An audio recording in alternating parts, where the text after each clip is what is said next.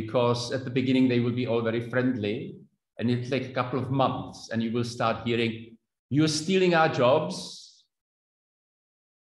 I was talking about this to students in České Budějovice last week, and I repeated this, and they said, "They're already saying it." Yeah.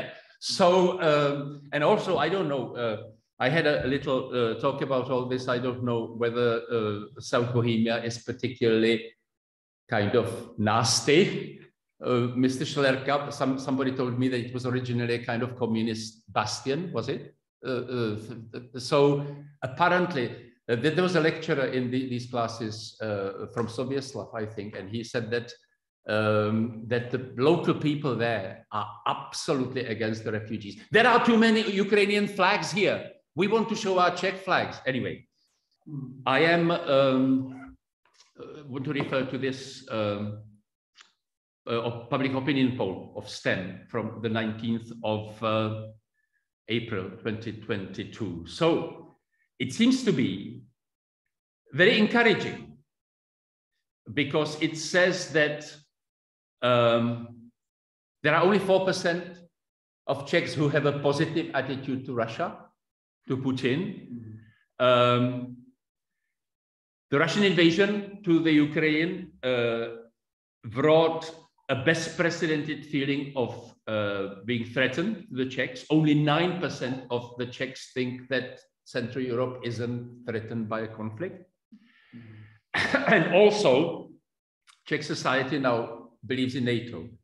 78% of the population agrees with the Czech Republic being in NATO, which is the highest share since 1994. Also, most Czechs think that EU should work on supporting Ukraine militarily by military equipment, and find gas and oil elsewhere than in Russia. But even 2 months after the beginning of the attack in Ukraine, Czech society still, on the whole, displays high solidarity with Ukraine. 2/3, 64% of the Czech public approve the reception of Ukrainian refugees, but still 64%, that it doesn't seem to me. But what about those other 46%, right? But why am I talking about it is why this is, that there are signals of destabilization, is Czech Republic is also afraid. 2/3, 70% of the Czechs are now afraid that what the communists used to call social certainties will be eroded, that they will basically lose their jobs, whatever. And 52% of Czechs are convinced that the presence of the Ukrainian refugees will lead to higher unemployment.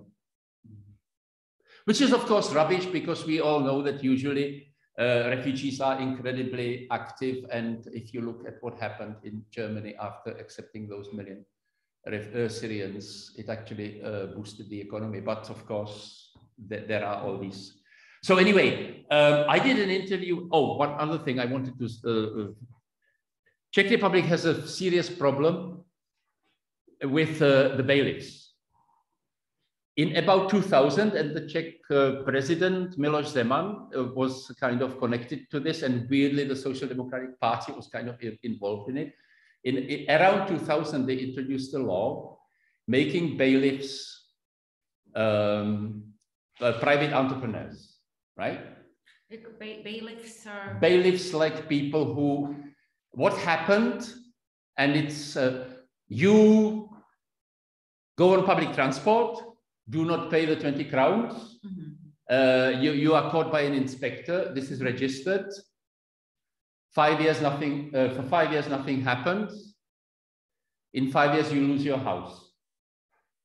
Because this is passed on to a private bailiff, and they are free to put on absolutely exorbitant charges on this.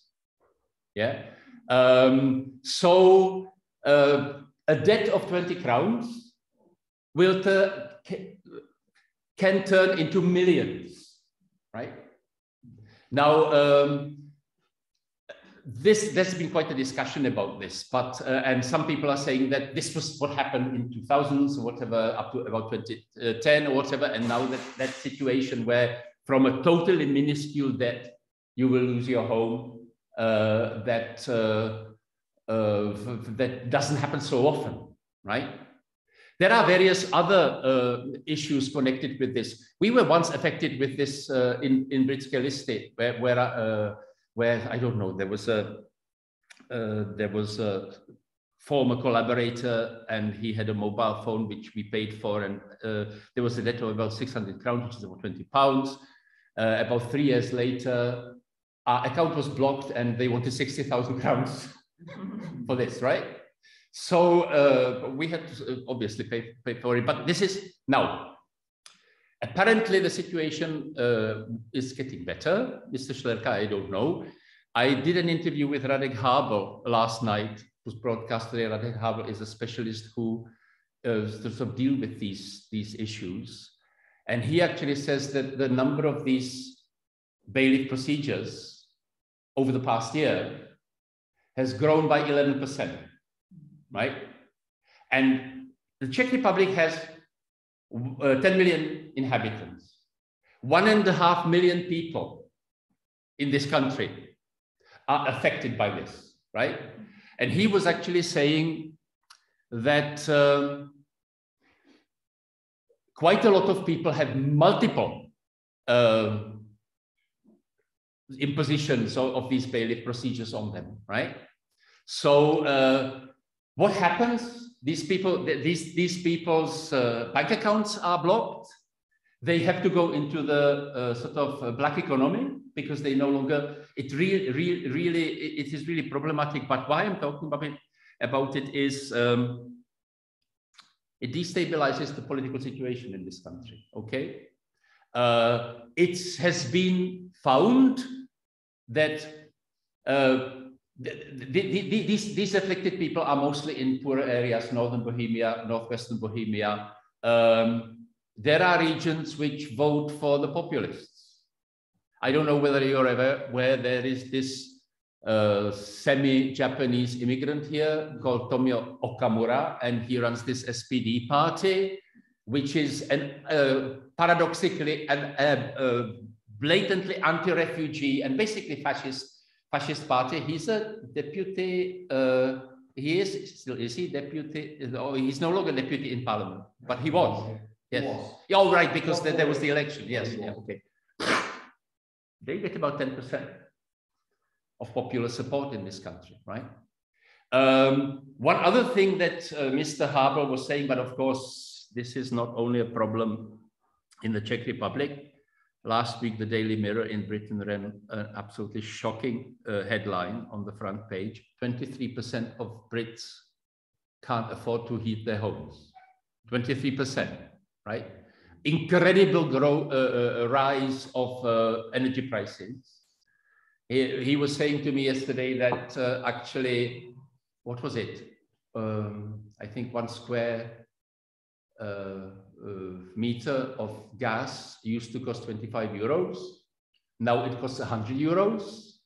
But of course, it goes up to 250 euros, right? Now, Czech energy companies so far have supplies. They've stored gas so that this hasn't afflicted people yet. But it will in the autumn, right? So there will be rises in the prices of energy and everything of hundreds of %.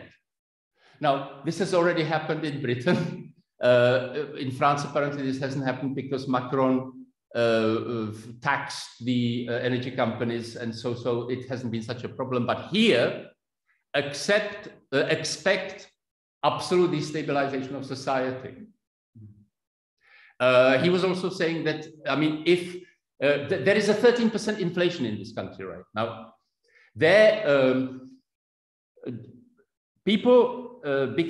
quite a lot of people became impoverished in this country due to COVID.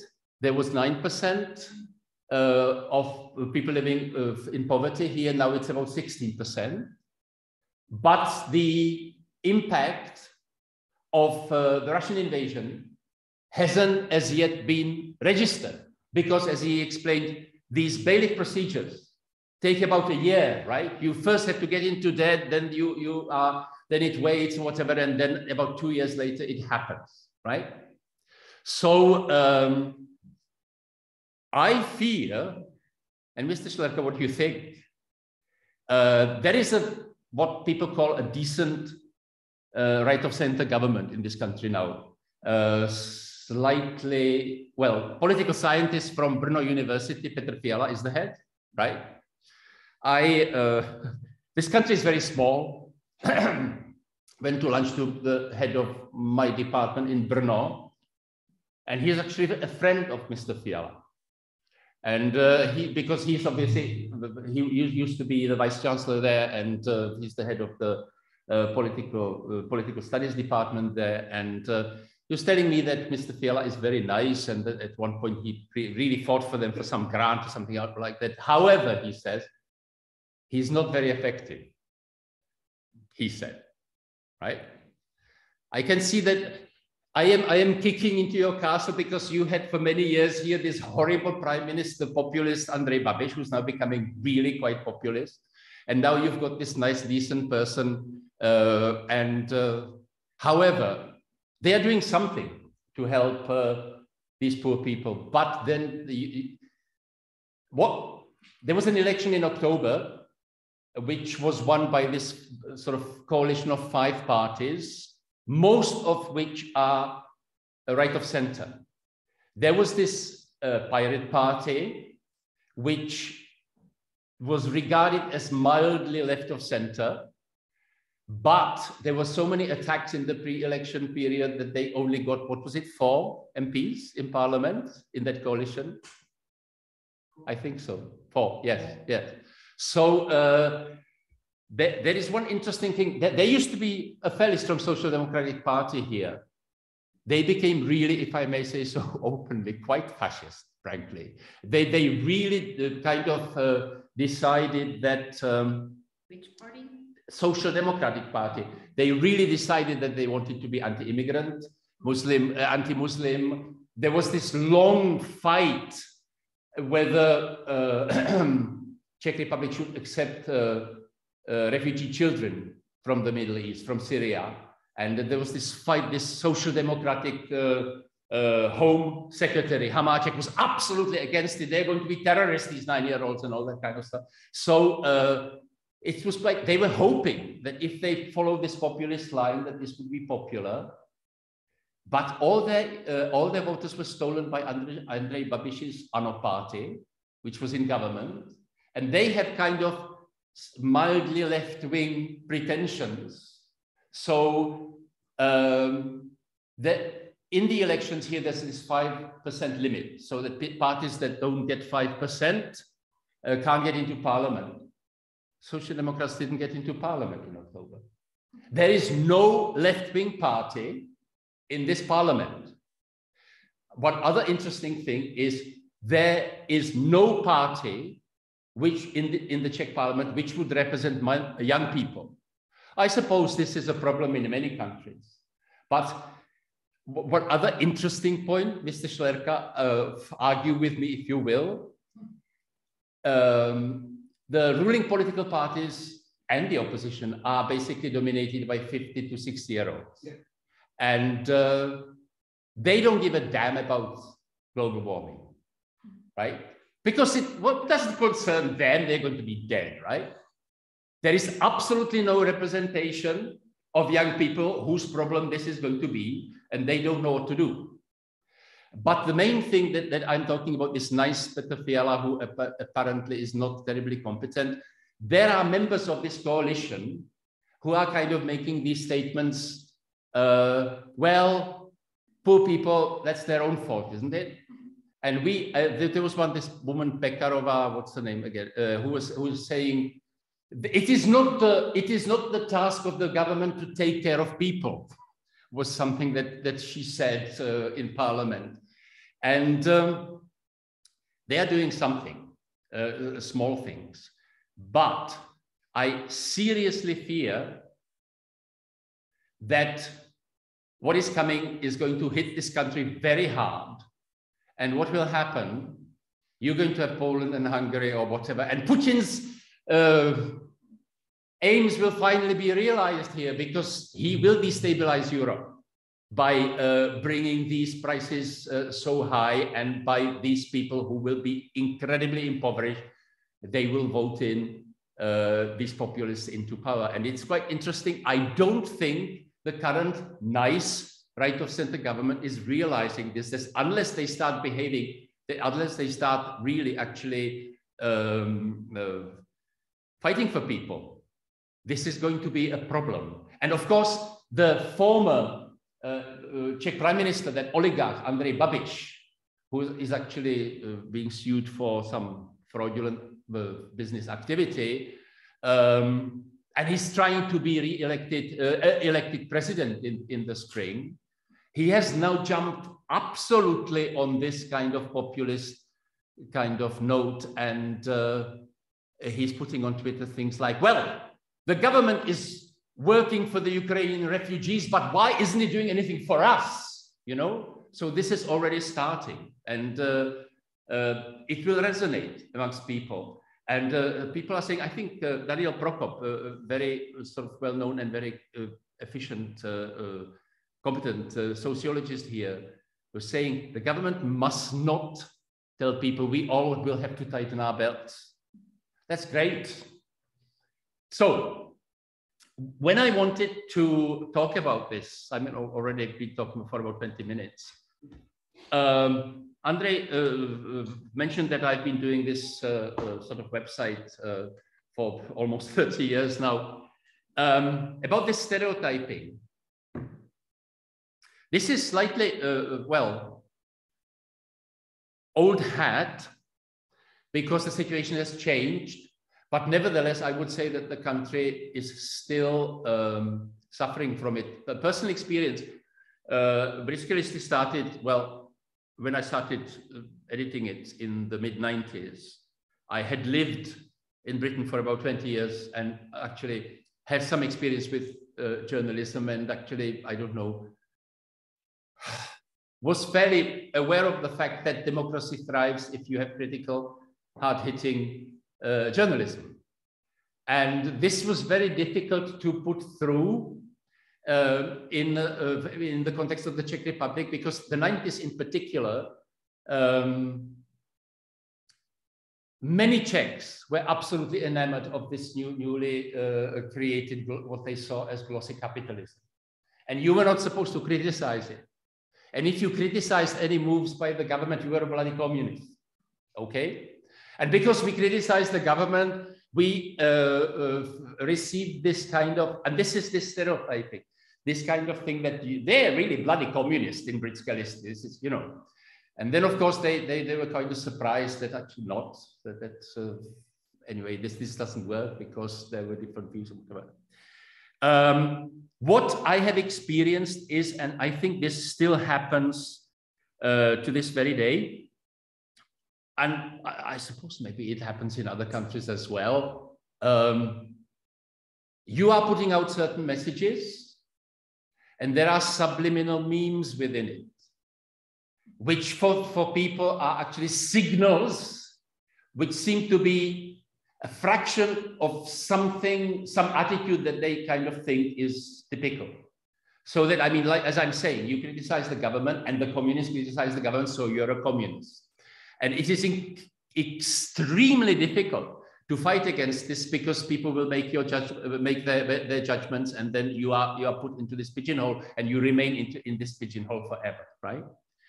I've got this example. I do not want to identify myself with fully, but there is this French historian called, her name is Muriel Blave. She made this mistake in the 90s or late 80s that she started studying Central Europe, which then she discovered France doesn't give a damn about. So actually there wasn't a career for her there. She worked for some years in some kind of East European research institute in Vienna, which was later abolished. And she became a member of this Czech Ústav pro studium totalitních režimů, the study the Institute for the Study of Totalitarian Regimes. I always say, and I'm not the only one, that this is a ridiculous name. Why? Well, you see, if you are an academic, you only set out to study something and you determine that it is something. But this institute knows already that those regimes were totalitarian, right? So it's very interesting. But anyway, Professor Blair has been trying to study everyday life under communism here. And she pointed out, which is not, and anyway, this is what historians do in other East European countries. They pointed out that actually what happened under the authoritarian communist government was that people were both victims and collaborators, which is, and she actually in various interviews, she pointed out, this is what was the case, say, in France during the Nazi occupation. This notion that, that basically people were heroically fighting Nazism in France is absolute rubbish. And similarly, and you know, and again, Mr. Schlerke, I would like your view about this, but there is this very strong anti-communist kind of movement here, or whatever, which is fairly weird, as she points out, because it's about 32, whatever, 33 years since the fall of communism. And she's saying, well, the Second World War ended in 1945. It would be amazing, 33 years after 1945 in 1978. It would be absolutely amazing if 1978 Czechs were obsessed with the Gestapo. Mm-hmm. But the Czechs, many Czechs are obsessed with the communists. Maybe it was because obviously the Nazis were definitively defeated in 1945. So it was the problem in 1978. And the Communist Party left parliament only last year, whatever. But one other important thing is these anti-communists are actually saying, oh, danger, Communist Party, they will take over power again. They kind of don't realize that they only could take over power in this country because of the Soviet Union. And the Soviet Union doesn't exist, even though now, of course, we have Putin and another danger. So anyway, she's been pointing out that the Czechs collaborated with the regime. They got benefits for it. But of course, they were also victims. And she says that this is very important to study everydayness. And there is these anti-communists kind of have created this kind of construction that communism was some kind of external affliction, right? So basically it came from, I don't know, Russia or nowhere, and the poor Czech nation had to struggle against it, and finally it survived. And she's pointing out, no, you were both victims and perpetrators. She's been branded a communist for this. But that's what Václav Havel also said. This is quite interesting that, yes, Havel did write that actually you were always a part of the system. Yes. We were all part of it. Yes. But they... We need to watch the clock here. Okay. Sorry, so anyway, what? 5 more minutes. Okay, absolutely fine, yes. So anyway, I've probably said most of the stuff I wanted to, yeah, those 5,000 articles I mentioned, I would say, Kilda, and yeah, misuse of history. There is no morality in history. Our past, says Czech historian Jan Rychlík, another sensible person. Our past consists of a large number of events. History requires a chronological narrative. It is impossible to create such a chronological narrative without a selection of suitable historical facts. It only depends on us which facts we regard as important. Most modern European nations were formed in the 19th century. This is when these nations constructed their own national narratives. These are basically narratives about how great their national past was. A majority of citizens in each of these nations then identify themselves with such a narrative. This national narrative is then codified and set in stone by means of the teaching of history in schools. From the point of view of this narrative, the present looks like a logical outcome of the past. But since history does not have an end, the so-called contemporary history is gradually also being included into the received national narrative. However, this creates an insurmountable problem. When you try to construct a historical narrative using events which people have personally experienced and they remember them, these personal experiences are often in conflict with the attempts to create a unified national narrative. The consensual assessment of recent history functions as a justification for the currently ruling power wielders. But in order to create a historical narrative, you have to create an end, a happy outcome. But reality doesn't have an end. Let's bear that in mind. Thank you very much. Oh, no.